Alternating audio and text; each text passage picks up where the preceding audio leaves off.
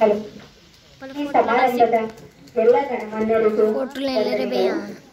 Specially ನಮ್ಮ Shailendra ಕವಾಡೆ sir ನಿಸ್ವಾರ್ಥ ಭಾವದಂತಹ ಇಂಥ ಒಬ್ಬ ಸಾಮಾನ್ಯ ಮನುಷ್ಯ ಅಂತ ಸಾಮಾನ್ಯರಲ್ಲಿ ಸಾಮಾನ್ಯ ಇಟ್ಟುಕೊಂಡು ಅಸಾಮಾನ್ಯವಾದಂತಹ ಒಂದು ಕೆಲಸ ಮಾಡ್ತಿದ್ದಾರೆ. ಅವರಿಗೆ ನನ್ನ ಮತ್ತು ಎಲ್ಲ ಗಣಮಾನ್ಯರ ಕಡೆಯಿಂದ ಪೂರಕವಾದ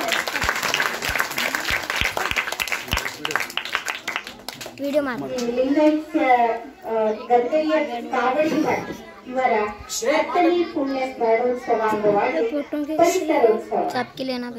ಇದೆಷ್ಟು ಒಂದು ಒಳ್ಳೆಯ ಭಾವ, ಒಳ್ಳೆಯ ಕಾರ್ಯ ಅದು ಹೇಳಕ್ಕೆ ಇಷ್ಟು ನೋಡಿ. ಶೈಲೇಂದ್ರ ಕವಾಡೆ ಸರ್ ಬಗ್ಗೆ ಒಂದು ಅದನ್ನು ಮೊದಲು ಹೇಳ್ಬೇಕು.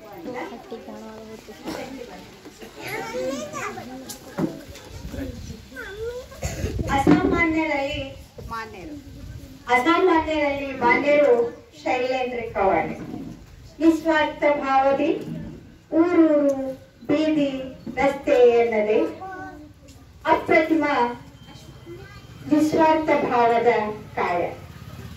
ಶಿಕ್ಷಕರ ಸುತ, ಪರಿಸರ ಸ್ನೇಹಿತ, ಗಡಿಬಿಡಿ ಸ್ವಭಾವ, ನಿಸ್ವಾರ್ಥ ಕಾರ್ಯ. ಇವರಿಗೆ ಇದು ವಂದನೆಗಳು, ಹೃತ್ಪೂರ್ವಕ ವಂದನೆಗಳು.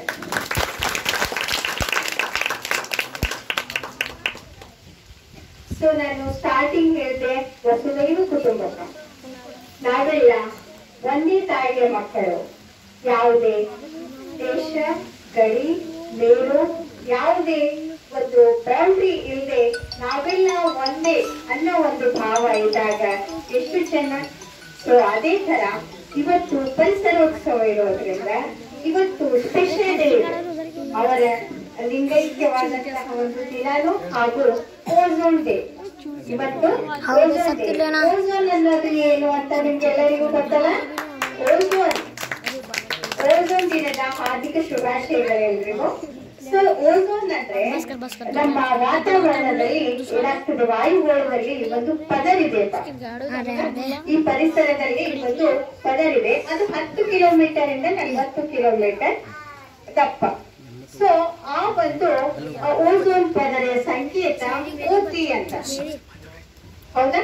ಸೊ ಆಮ್ಲಜನಕ ಸಂಕೇತ ಏನು ನಿಮ್ಗೆಲ್ಲ ಗೊತ್ತಲ್ಲ. ಆಮ್ಲಜನಕದ ಸಂಕೇತ ಓಲ್ವಿನ್.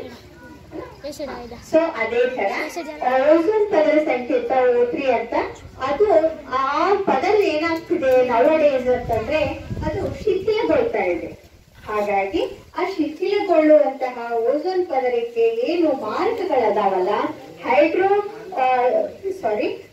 ಕ್ಲೋರೋಫ್ಲೋರಿಕ್ ಕಾರ್ಬನ್, ಹಾಗೆ ಅದು ಇನ್ನು ಬೇಕಾದ ಇಲ್ಲಿ ಕಾರ್ಬನ್ ಡೈಆಕ್ಸೈಡ್ ಗ್ಲೋಬಲ್ ವಾರ್ಮಿಂಗ್ ಆಗ್ತಾ ಇದೆ. ಗ್ಲೋಬಲ್ ವಾರ್ಮಿಂಗ್ ಅಂದ್ರೆ ಪರಿಸರದಲ್ಲಿ ಗಿಡಗಳಿದೆ, ಉಷ್ಣ ಏನಾಗ್ತಾ ಇದೆ, ಹೆಚ್ಚಾಗ್ತಾ ಇದೆ. ಹೆಚ್ಚಾದಾಗೆ ಏನಾಗ್ತಿದೆ, ನಮ್ಮ ಒಂದು ಪರಿಸರದಲ್ಲಿ ನಾವು ಏನಂತೀವಿ ಉಷ್ಣ ಹೆಚ್ಚಾಗ್ತಾ ಅದನ್ನ ಗ್ಲೋಬಲ್ ವಾರ್ಮಿಂಗ್ ಅಂತ ಕರಿತೀವಿ. ಕಾರ್ಬನ್ ಡೈಆಕ್ಸೈಡ್ ಪ್ರಮಾಣ ಹೆಚ್ಚಾಗ್ತಿದೆ. ಕಾರ್ಬನ್ ಡೈಆಕ್ಸೈಡ್ ನಮ್ಗೆ ಬೇಕಿಲ್ಲ, ಹೌದಲ್ಲ? ಸೊ ಆಮ್ಲಜನಕ ಬೇಕು. ಆಮ್ಲಜನಕ ಕೊಡುವಂತಹ ಗಿಡ ಮರಗಳನ್ನ ನಾವು ಪ್ರತಿಯೊಂದು ಕಡೆ ಬೆಳೆಸಬೇಕು ಅನ್ನೋ ಒಂದು ಭಾವ ಎಲ್ಲರ ಹತ್ರ ಇರಬೇಕು. ನಾವು ಪರಿಸರ ಸ್ನೇಹಿಯಾಗಿರ್ಬೇಕು. ಪರಿಸರ ಉಳಿವು ನಮ್ಮ ಉಳಿವು, ಹೌದಲ್ಲ? ಸೊ ನೀವು ಮುಂದೆ ಹೋಗಿ ನೋಡಿದಾಗ ನಾವು ಪ್ರತಿಯೊಂದು ಒಂದು ಕುಟುಂಬದಲ್ಲಿ ಏನ್ ಮಾಡ್ತೀವಿ, ಹಿರಿಯರು ಅಂತ ಇರ್ತೀವಿ. ಸೊ ಹಿರಿಯರು ಏನ್ ಮಾಡ್ತಾರೆ, ನಮಗಾಗಿ ಪ್ರಾಪರ್ಟಿಯನ್ನ ಗಳಿಸಿರ್ತಾರೆ, ಹೌದಲ್ಲ? ಪ್ರಾಪರ್ಟಿ ಅಂದ್ರೆ ಆಸ್ತಿ. ಸೊ ಆ ಆಸ್ತಿಯನ್ನ ಏನ್ ಮಾಡ್ತಾರೆ, ನಮಗಾಗಿ ಇರ್ತಾರೆ. ನಮ್ಮ ತಂದೆ ತಾಯಿಗಳು ನಮ್ಗಾಗಿ ಇರ್ತಾರೆ, ನಾವು ನಮ್ಮ ಮಕ್ಕಳಿಗಾಗಿ ಗಳಿಸಿ ಇರ್ತೀವಿ, ಹೌದಲ್ಲ? ಸೊ ಯಾಕಪ್ಪ ಅಂದ್ರೆ ಅವರಿಗೆ ಯಾವುದೇ ಒಂದು ಏನೋ ನಿಶ್ಚಿಂತೆಯಾಗಿರ್ಬೇಕು, ಅವ್ರ ಬದುಕಲ್ಲಿ ಸುಖ ಸಮೃದ್ಧಿಯಿಂದ ಇರಬೇಕು ಅಂತ ಹೇಳಿ ಕೆಲರ ಆಶಯ. ಸೊ ಹಾಗಾಗಿ ನಾವು ಮಾಡ್ತೀವಿ. ಆ ತರಾನೇ ನಾವು ಏನ್ ಮಾಡ್ಬೇಕಪ್ಪ ಅಂದ್ರೆ ದೈವದತ್ತವಾಗಿ ಸೊ ನಾವು ದೈವದತ್ತವಾಗಿ ಬಂದಂತಹ ಗಿಡ ಮರಗಳು, ಆಮೇಲೆ ವಾತಾವರಣದಲ್ಲಿರುವಂತಹ ಏನು ಪ್ರತಿಯೊಂದು ಪುಷ್ಪ, ಎಲೆ, ಮೊದಲ ಗಿಡ ಮರಗಳು ಪ್ರತಿಯೊಂದು ನೋಡಿ ನೀವು ಎಲ್ಲಕ್ಕಿಂತ ಖುಷಿ ಸಂತೋಷ ಕೊಡುವಂತದ್ದು ಸಂಗತಿ ಅಂದ್ರೆ ಹಸಿರು ನೋಡಿದಾಗ ನಮ್ಗೆ ತುಂಬಾ ತುಂಬಾ ತುಂಬಾ ಸಂತೋಷ ಆಗ್ತದೆ. ಸೊ ಆ ತರ ನಾವು ಸಹಿತ ಏನು ಈ ದೈವದತ್ತವಾಗಿ ಬಂದಂತಹ ನಿಸರ್ಗವನ್ನು ಮಾತಾಡ್ಬೇಡಿ. ಸೊ ಅದಕ್ಕೆ ಏನಾಗ್ತದೆ, ದೈವದತ್ತವಾಗಿ ಬಂದಂತಹ ನಿಸರ್ಗವನ್ನು ಪ್ರೀತಿಸಿ ಏನ್ ಮಾಡ್ಬೇಕು ನಾವು ಮುಂಬರುವ ಮಕ್ಕಳಿಗೆ, ಹಿಂದೆ ಇದ್ದವರಿಗೆ ನಾವು ಎನ್ಸಿಸ್ಟರ್ಸ್ ಅಂತೀವಿ ಇಂಗ್ಲಿಷ್ ಅಲ್ಲಿ, ಮುಂದಿನ ಪೀಳಿಗೆಗೆ ಡಿಸೆಂಡೆಂಟ್ಸ್ ಅಂತೀವಿ. ಅದು ವಿರುದ್ಧ ಪದ ಅಲ್ಲ, ಪೂರ್ವಜರು ಮತ್ತೆ ಮುಂಬರುವ ಪೀಳಿಗೆಗಳು. ಸೊ ನಾವು ಸಹಿತ ಹಿಂದಿನವರು ನಮಗಾಗಿ ಈ ಪ್ರಕೃತಿಯನ್ನು ದೈವದತ್ತವಾಗಿ ಕೊಟ್ಟಿದ್ದಾರೆ. ಸೊ ನಾವು ಸಹಿತ ಮುಂದಿನ ಪೀಳಿಗೆಗೆ ಆಮ್ಲಜನಕ ಅದೆಲ್ಲ ನಾವು ಪರಿಸರದಲ್ಲಿ ಕೊಡೋಣಲ್ಲ. ಸೊ ಹಾಗಾಗಿ ನಾವು ಸಹಿತ ಗಿಡಗಳನ್ನು ಬೆಳೆಸಿ ಏನ್ ಮಾಡ್ಬೇಕಪ್ಪ ಅಂತಂದ್ರೆ ನಮ್ಮ ಪರಿಸರವನ್ನು ಉಳಿಸಿ ಮುಂದಿನ ಪೀಳಿಗೆ ಕೊಡುಗೆಯಾಗಿ ಕೊಡೋಣ ಅಂತ. ಆಮೇಲೆ ಮತ್ತೆ ಇದು ಶಿಕ್ಷಕ ಮತ್ತು ವಿದ್ಯಾರ್ಥಿಗಳ ಒಂದು ಆತ್ಮೀಯ ಭಾವ, ಹೌದಲ್ಲ? ಶಿಕ್ಷಕರು ಅಂತಂದ್ರೆ ಎಲ್ಲರಿಗೂ ಪ್ರೀತಿ ಅಲ್ಲ, ಟೀಚರ್ ಅಂದ್ರೆ ಸೊ ಗುರು ಅಂದಾಗ ಏನು ಅಂತಂದ್ರೆ ಒಂದು ಆದರ್ಶ ಭಾವ ಬರ್ತದೆ ಒಳಗಿಂದ. ಸೊ ಗುರುಗಳಿಂದ ನಾವು ಏನೇನು ದೇವರಿಗಿಂತ ಶ್ರೇಷ್ಠ ಅಂತ ಒಂದು ಪದವಿ ಇದೆ. ಯಾಕೆ ಅಂತಂದಾಗ ಅಕ್ಷರ ಕಲಿಸಿದ್ದನೇ ಗುರು ಅಲ್ಲ. ಸೊ ಹಾಗಾಗಿ ನಾವು ಇವತ್ತಿನ ದಿನ ನಮ್ಮ ಶಿಕ್ಷಕರಿಗೂ ಒಂದು ಭಾವಾರ್ಪಣೆ ಮಾಡೋಣ ಅಂತ ಅವ್ರ ಪ್ರತಿನೂ ಒಂದು ಕವನ ಬರೆದಿದ್ದೀನಿ. ಓದ್ಬೋದಾ? ಕೇಳ್ತೀರಲ್ಲ? ಅಕ್ಷರ ಕಲಿಸಿದ ಗುರುವಿಗೆ ನಮನ, ಅಕ್ಷರ ಕಲಿಸಿದ ಗುರುವಿಗೆ ನಮನ ಅರ್ಪಿಸುವೆ ನನ್ನದೊಂದು ಕವನ. ನಮನ ಕವನ ಏನಿದೆ ಅದು ಪ್ರಾಸ ಪದಗಳು ಅಲ್ಲ, ಅದಕ್ಕೆ ರೈಮಿಂಗ್ ವರ್ಡ್ಸ್ ಅಂತ ಕರಿತೀವಿ. ನನ್ನ ತಿದ್ದಿ ತೀಡಿದ ದೇವನ ದಿನ ಪ್ರತಿ ಅರ್ಪಿಸುವೆ ನಮನ. ಬಾಳ ಪ್ರತಿ ಹೆಜ್ಜೆಗೂ ಗುರುವಿನಿಂದ ಮೆರಗು, ಜ್ಞಾನದಿ ಬಾಳ ಬೆಳಗು, ಗುರುಗಳಿಂದಲೇ ಜೀವನ ಸೊಬಗು ಅಲ್ಲ. ಮುಂದೆ ಬದುಕಿಗೆ ಬರೆದರು ಮುನ್ನುಡಿ, ಪ್ರತಿಯೊಂದು ಪುಸ್ತಕದಲ್ಲಿ ಮುನ್ನುಡಿ ಅಂತ ಇರ್ತದೆ ಅಲ್ಲ. ಮುನ್ನುಡಿ ಅಲ್ಲದೆ ಯಾವುದೇ ಬುಕ್ಕ ಇರಲ್ಲ. ಸೊ ಬದುಕಿಗೆ ಬರೆದರು ಮುನ್ನುಡಿ, ಜೀವನಕ್ಕೆ ಹಿಡಿದರು ಕನ್ನಡಿ. ಬದುಕಿಗೆ ಬರೆದರು ಮುನ್ನುಡಿ, ಜೀವನಕ್ಕೆ ಹಿಡಿದರು ಕನ್ನಡಿ. ಬಾಳಿಗೆ ಜ್ಯೋತಿ ನೀಡಿ ಸರಿ ತಪ್ಪಿನ ಅರಿವು ಮೂಡಿ, ಇಂದು ಬಾಳುವೆ ನೆನಪು ಅವರು ಕೊಟ್ಟಿಹ ಕಂಪು. ಬಾಳ ಬೆಳಕಿಗೆ ನಿಂತು ಇದು ನನ್ನ ಗುರುಗಳ ಗುಂಪು. ಅಕ್ಷರ ಕಲಿಸಿದ ಗುರುವಿಗೆ ನಮನ, ಅರ್ಪಿಸುವೆ ನನ್ನದೊಂದು ಕವನ. ಬೋರ್ಡ್ ಎನ್ವೈರನ್ಮೆಂಟ್ ಬಗ್ಗೆ ಇಂಗ್ಲಿಷ್ ಅಲ್ಲಿ ಒಂದು ಬರ್ತಿದ್ದೀನಿ, ಕೇಳ್ತೀರಾ? The day to express our gratitude towards.